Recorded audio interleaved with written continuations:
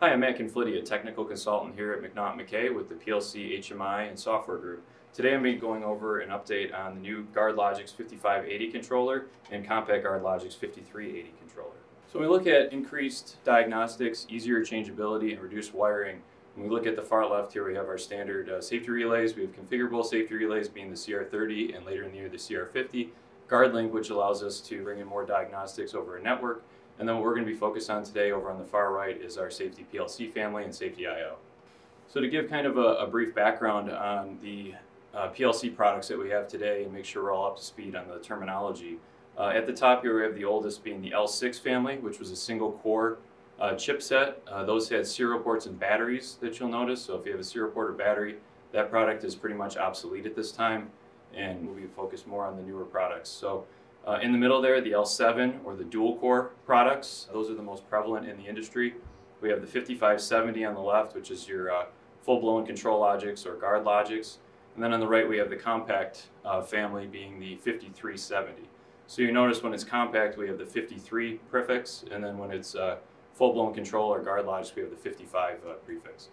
And then at the very bottom, which is what we're going to be focused on today, is the new quad-core chipset, which is based on the L8 chipset. So we have the GuardLogix 5580 on the left, and then the compact GuardLogix 5380 on the right. So when you look at the benefits of an L8 controller over an L7 controller, whether it's in the compact family or in the ControlLogix family, whether it's standard or safe, what you get is about 10 times the CPU capacity, and in addition to that, about 5 times the network bandwidth out the gigabit port on the front. So if you look on the left, we have an L7 controller family with 5 NICs potentially to get the capacity that you're getting out of a new L8 controller. So if you notice, we have that Ethernet port right in the front of the PLC. That is a true gigabit port with a lot of capacity. With the GuardLogix family of controllers, if you're not familiar with the software environment, this is kind of pointing out that we use standard Studio 5000 programming environment. We use the same Ethernet IP network, the same ladder logic type programming structure. So if you're used to using a standard PLC in the Studio 5000 environment, going into a GuardLogix family is going to be very familiar to you. We have TUV certified instructions that you can use just to drop into your ladder logic programming. And then on the same network we have safety IO, safe interfaces to our motion drives products. And again, it's all standard cabling, standard switches that you can use even if you're in a safety environment. So we compared the previous 5570 GuardLogix to the new 5580. What I have on this slide here is highlighted the big differences. So we don't have an on-machine variant just yet in the 5580. That'll be coming out hopefully next year in a completely different form factor and packaging. But currently that's really the only advantage you can get over the current GuardLogix 5580 with the old one. So as you see with the new one, we can go up to 256 axes of motion. We get a gigabit Ethernet port right in the front of it. And then this new concept of scalable safety, where we actually don't need a safety partner in the 5580 platform.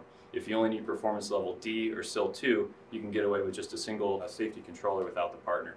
Saves you some money as well as allows it to be scalable in the future. And then lastly, on there highlighted, we have a new feature coming out called SIP Security, which basically enables security at the chip level, and you set up trust in between your devices. So without having to put a middleman type deep packet inspection or firewall, we can actually configure what devices are allowed to talk to what other devices to allow you to establish a secure network. And that'll only be available on the L8 chipsets and then the new 5000 based IO that we'll talk about in a bit. So similar feature comparison here when we compare the current compact GuardLogix 5370 to the new compact GuardLogix 5380. So currently with the 5380 we do not have the ability to go to performance level E or SIL 3. So if you look, that's really the only advantage you have with the older 5370 today. So all the benefits now with the 5380, the huge one that I see is a dual IP address capability. So with the predecessor we had 2 NICs in the bottom, but that only allowed you to do 1 IP address. So now we're truly getting 2 gigabit capable scanners, Ethernet scanners with 2 unique IP addresses right out of that compact form factor PLC. And the price point to get in the door on one of these is about $1,200. So in addition to that, we have a wide range of memory options, and then up to 32 axes of motion. And then in addition to that, that SIP security I mentioned in the previous slide is also going to be available in this as well.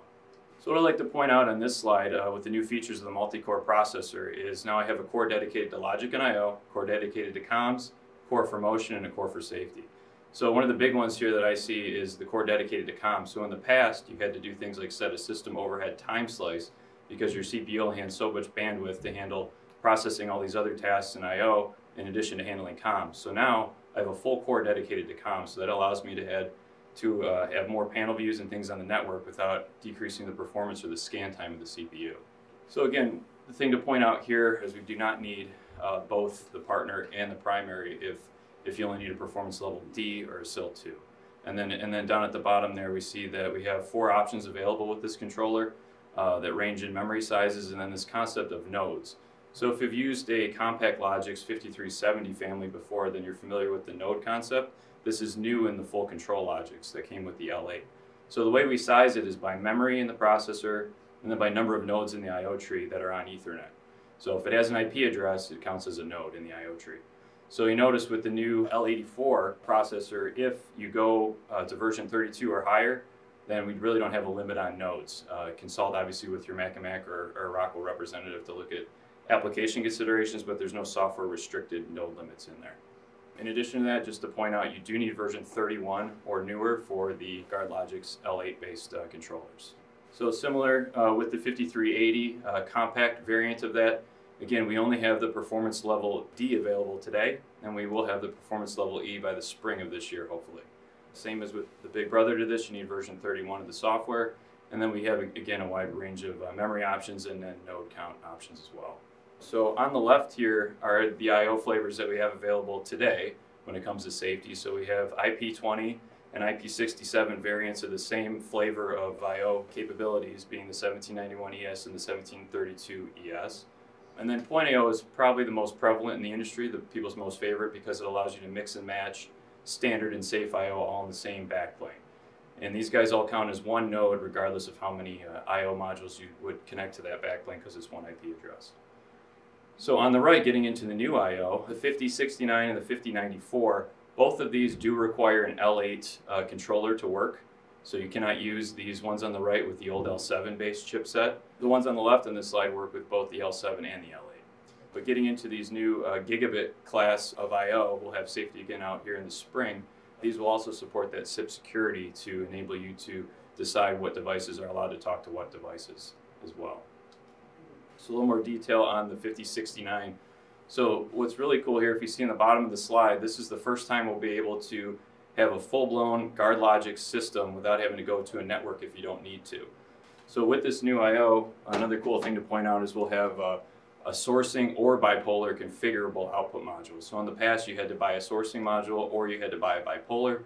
Now you buy one module, covers both, just depends on how you configure it and wire it. And then a standard or safety class 8-point input module as well. So the new Flex 5000 I/O, if you notice the 94 in there, it came out in 1994, so this is the first time it's being revised since then. So what it has is pretty much the same cutout dimensions and mounting dimensions, allows you to mount horizontal or vertically, and it's going to be key for these process applications that require a wide temperature range. So if you notice, we have negative 40 C up to 70 C.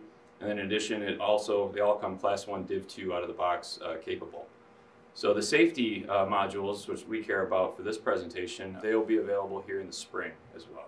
So there's going to be a wide range of safety modules coming for this Flex 5000. So if you notice, we'll have a relay output module, 16 channel high density. We haven't had anything with 16 channels until this is going to be available. 2 millisecond RPI is very fast, so again, these process applications, I think this would be a great fit. And then on the right, the safety analog, we'll have HART modules, a variety, RTD, thermo, again for these process-based applications. So a little more detail on the safety I/O modules coming for Flex 5000. So we're going to have a much higher density offering available, so 16 channel in and out. And then in addition to that, for the first time, we'll have a relay output module for safety I/O, which can come in handy when you need just a standard contact closure. You don't have to worry about grounding and things like that. So in addition to that, you're getting a high-speed RPI because this is gigabit capable.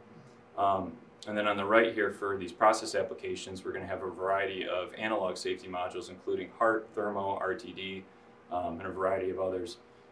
And then at the bottom there, you notice we have a configurable safety state. So again, for these process type applications, you could actually configure the safety to stay, the outputs to stay on or high if you lose the network connection, if that's applicable to your application. So something we can't do with any other I/O family. And then in addition, we're finally coming out with backplane-based safety I/O for the full GuardLogix controller, and this will be mid-2019. And if you notice, we will also have an AC safety input module and relay output safety module. So again, things we have not had in the past are going to be coming out for this platform as well. So let's talk a little bit about scalable safety levels. So we mentioned that you could do performance level D or E, whereas in the past we were only capable of PLE, whether you needed it or not. So how you come up with the safety level for your specific application is through a risk assessment. So you go through a decision tree, determine the severity of the injury, frequency of exposure, and the ability to avoid that injury. So as you go through this decision tree for any safety application technique or safety function, you're going to determine if it's a performance level D requirement or performance level E. What we found is the majority of our applications out there actually only require performance level D or SIL 2. So 85% of these typically only require PLD or SIL 2. So you've been working with our systems in the past, you've always had to go to E whether you needed it or not.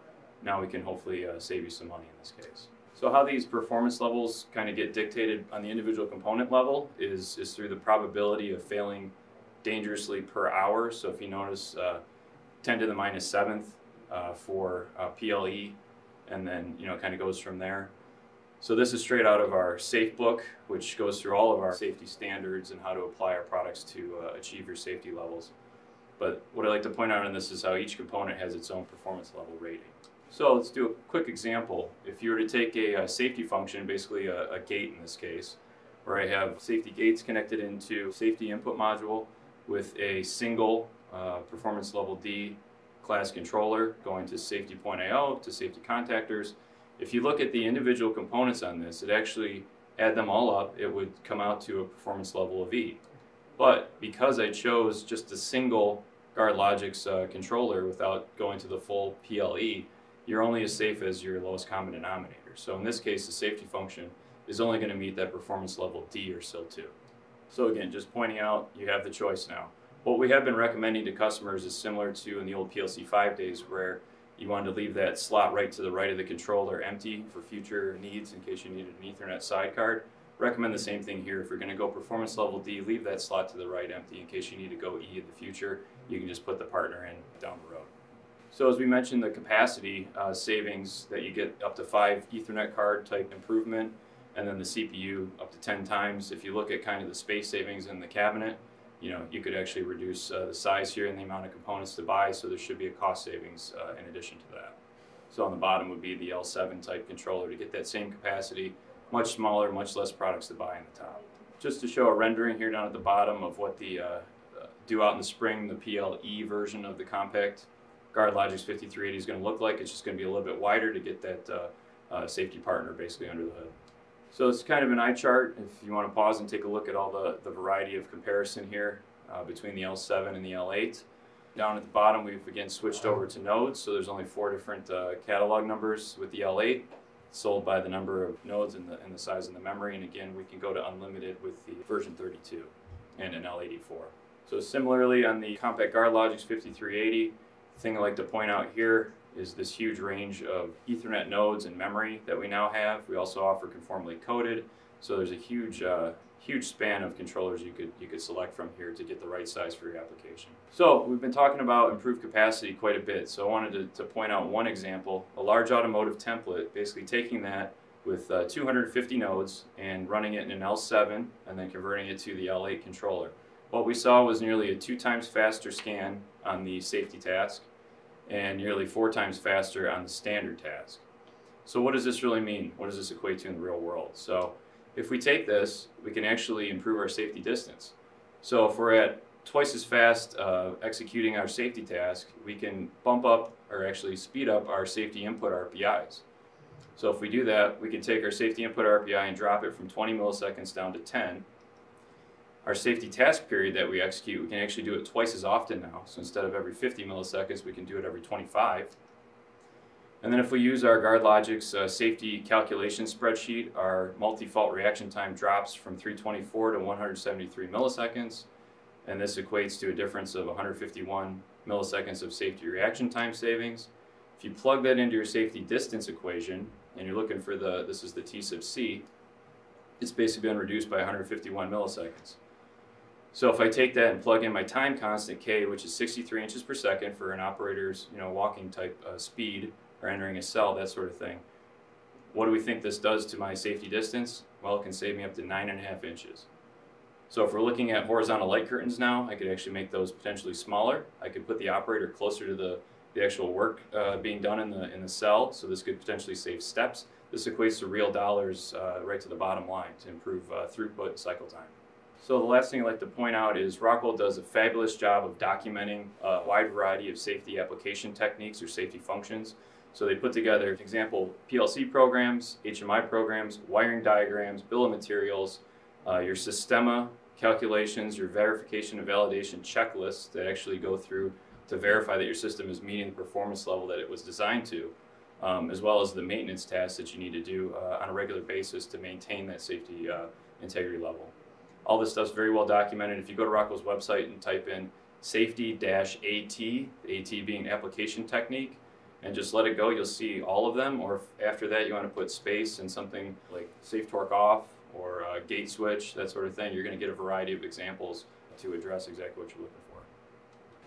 Well, thank you for watching, and for more information, please visit our website, download our app, or subscribe to our YouTube channel. Thank you.